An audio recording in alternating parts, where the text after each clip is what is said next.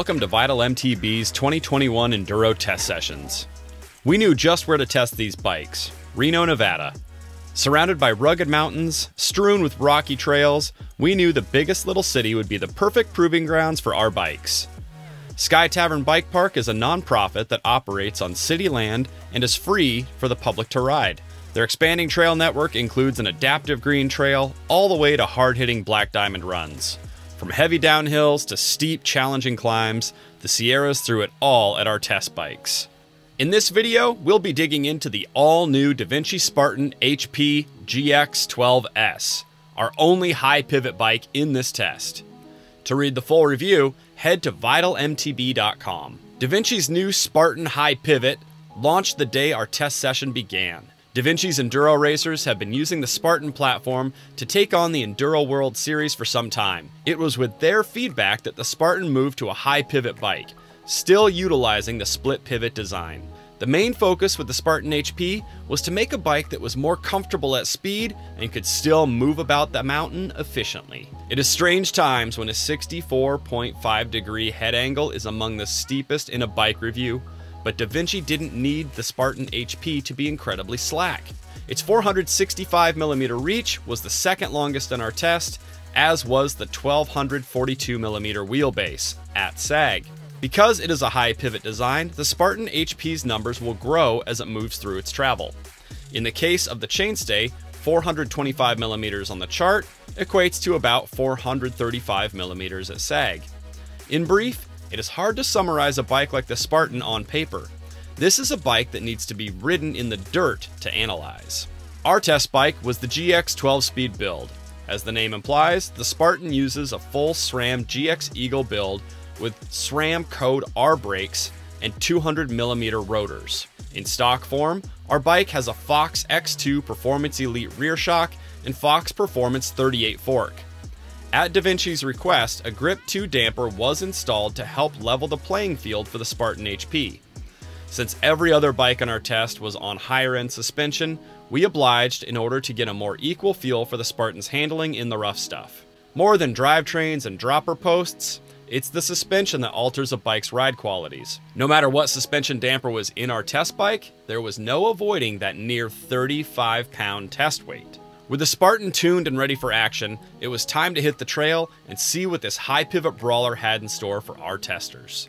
Initially, when we were going down the real steep stuff, I could definitely tell that the bike was like very planted to the ground.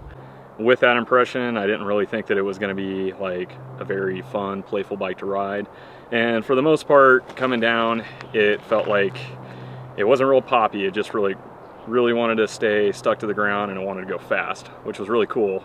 And then when we did get into the more flowy stuff, I noticed that it was kind of a poppy bike, but you definitely had to work a little bit more for it. This one was surprised me. That's easy to call out. When I unboxed this thing, when I saw what they had done, I was like, oh sweet, a tugboat. We threw it on the scale. I was like, oh, 35 pounds, like my life is over. And I just kind of figured that I'd be riding a steamroller. I was like, okay, like, cool, you guys joined the high pivot train. I've ridden a lot of Devinci's in the last year and a half, and I know how their split pivot feels. I was like, oh yeah, it's got this great bottomless feel, and da-da-da-da-da. And so they're going with this high pivot. I don't know. I was kind of expecting a slug. I was wrong. I was so wrong. At high speed, man, it just went through everything, no problem. I could maneuver it.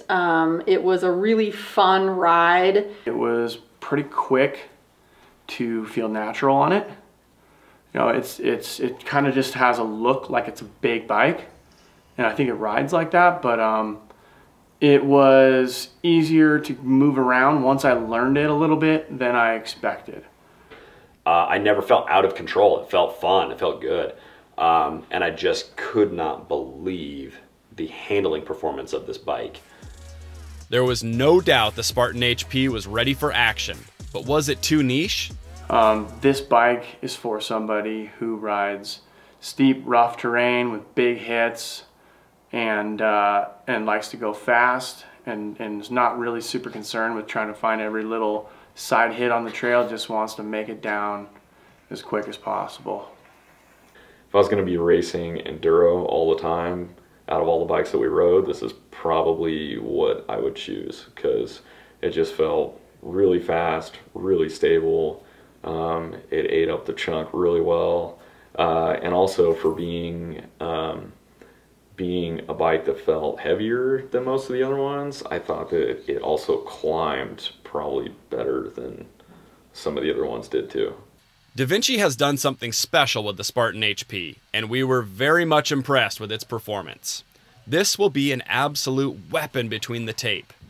To read the entire review with more in-depth analysis, you'll have to head to vitalmtb.com. You can check out our complete test session with a link at the end of this video. If you want to know more about what the Washoe Valley has to offer, head to visit renotahoe.com. And until next time, go ride your bike.